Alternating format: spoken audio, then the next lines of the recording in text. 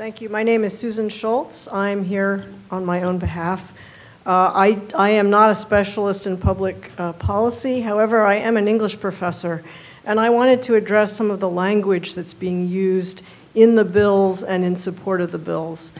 One of the essays I teach in my courses at UH is George Orwell's Politics in the English Language, in which he argues that euphemism, especially in political speech and writing, are largely the defense of the indefensible.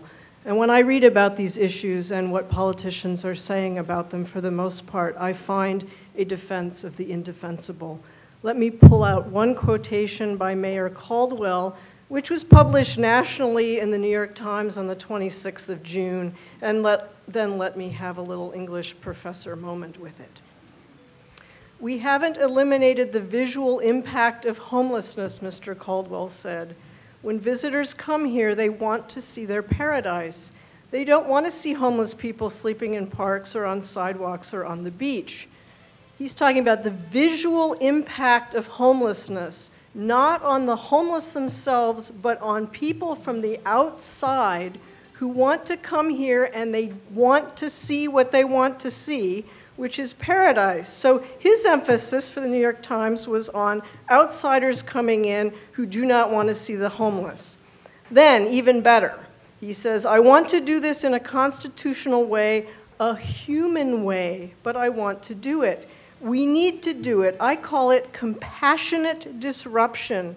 We are not doing it without heart." I go to the Oxford English Dictionary, I look up compassionate.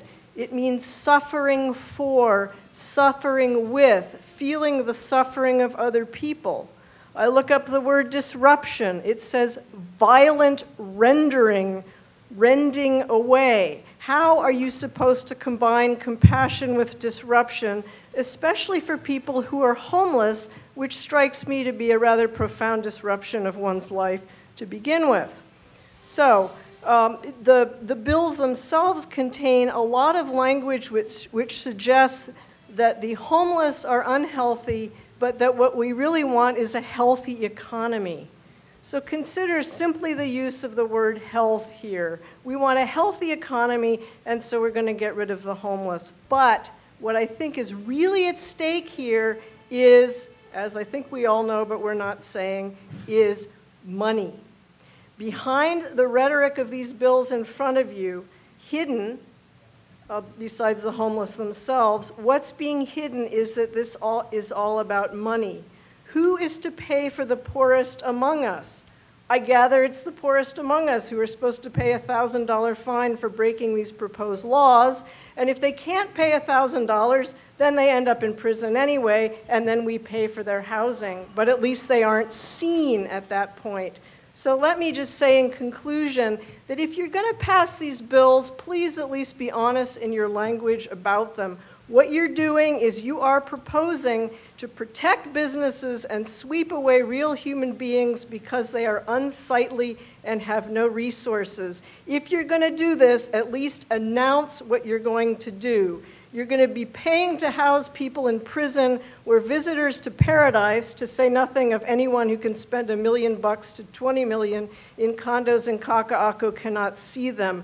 You're privatizing blame and cost while our social contract is being used to exclude some to the benefit of others.